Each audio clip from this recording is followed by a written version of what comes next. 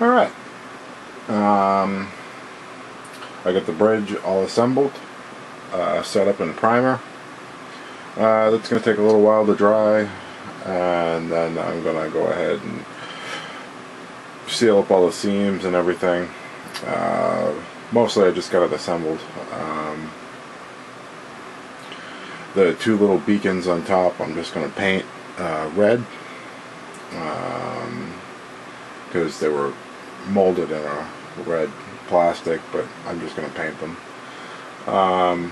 Yeah, and that's about it for right now. Just thought I'd kind of throw this up and you can check it out how it looks as is for now. Thought I'd talk about this. Scored this is floral wire, which I thought was pretty cool. It's, I don't know what, I don't think it's brass. It might be brass. Doesn't say, but it's definitely you know, flexible, bendable, and that kind of thing. So I'm not exactly sure what the material is. Maybe like a white metal. It came in different colors.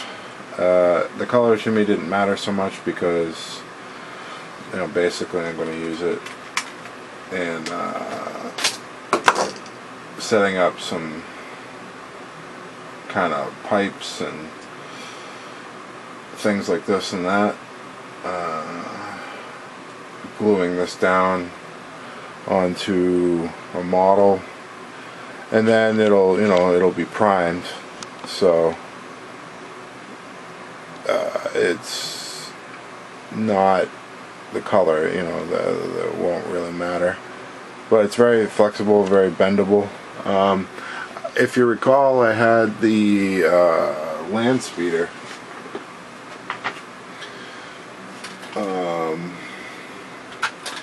and I'm thinking I might use this on this because I want to go back and alter this model a bit, maybe repaint and just change a few things. And I'm thinking I can use this in here for some piping, some extra piping, and such in there. Although now that I'm looking at it, it is a little large, so I might just go with regular wire. But you know, it's perfect for those type of situations. It was $1 at the dollar store, and it's floral wire, I guess, for tying your flowers together. That's not what I'll be doing with it, but that's what it's for. I didn't get back to this land speeder.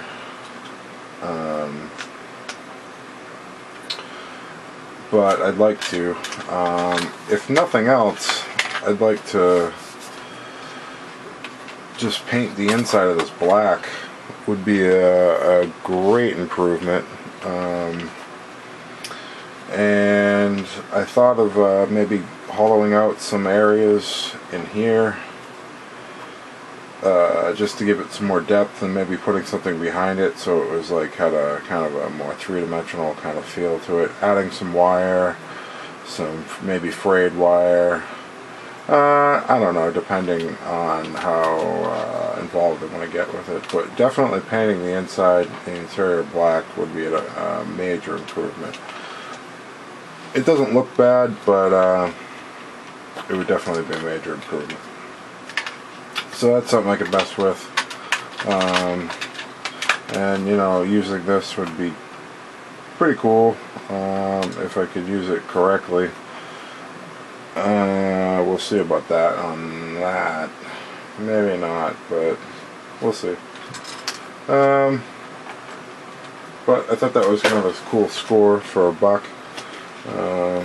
Some pretty good stuff there. It's very, I don't know what the word would, you know, malleable.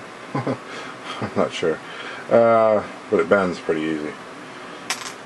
So I saw Bat Grendel's doing some piping work on his Millennium Falcon, and I actually own that same kit, so maybe this will come in useful on that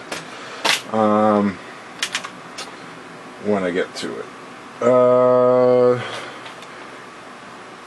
So that's about it. I picked up some more primer, as you can see, because I actually got to prime my assembled bridge. So I'm gonna let that dry, hit that with some sandpaper and stuff, and get that all worked up. I think the next real step is, obviously assembly on this piece, but beyond that is paint. I really want to tackle some paint. I haven't really chosen any colors yet. I have paint. I'll be going through and choosing a color.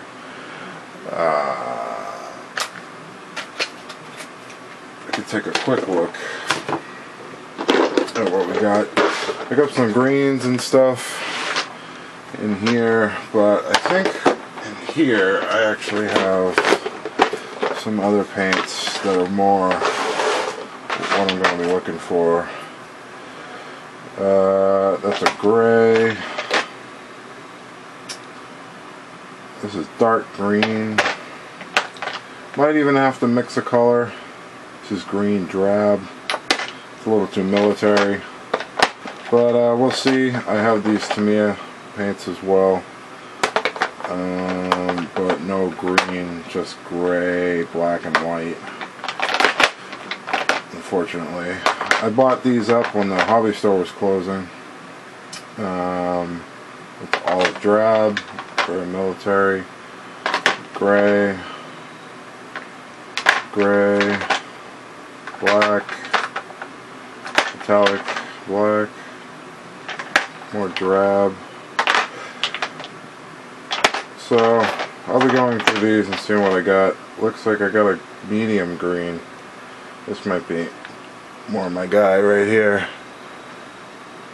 I don't know if you can see that color there, but it's kind of a greenish. That might be good. We got a medium green. I don't know what the official colors should be or anything like that, but I got a medium field green. Shake that one up. Take a look at that. If I can catch it in the light. I don't think you can see that. But that's a medium field green. That's a pretty good green too. I might have to do a little mix and match to get something kind of close. I need a green and a gray, and I definitely got a bunch of grays with some silver.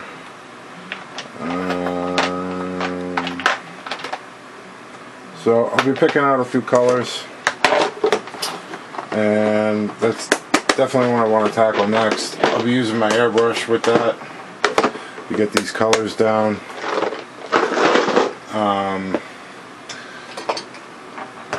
Use my airbrush on the plane, if you recall.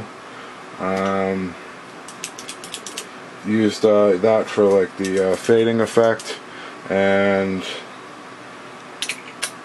I want to use it again on this. It was very effective, and I think it'll do well. So we'll be doing that.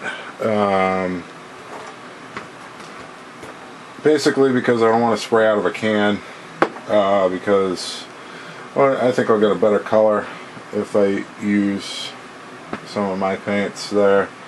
So it's definitely something I'll be tackling next. I'm going to be laying down some of the main color, doing some taping off, doing the top, again taping off and doing the side pieces. These areas up here need a little bit of paint, and that's about it. So that's going to be coming up next, after I get the bridge all squared away. But I also can work on the paint in the meantime. But that's about it for now. Yeah, so check back and we'll see where we're at.